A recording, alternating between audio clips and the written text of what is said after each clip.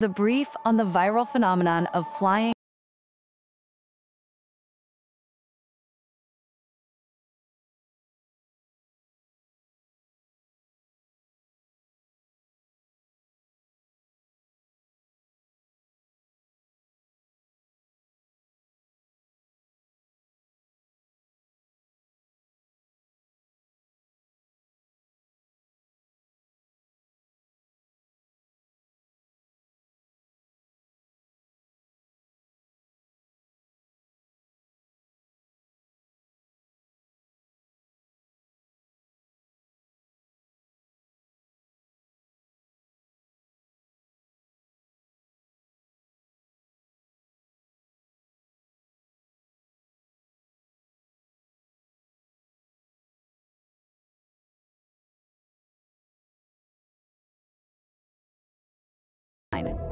He used his engineering know-how to make this happen, but it's a personal artistic project, not some mass-produced product.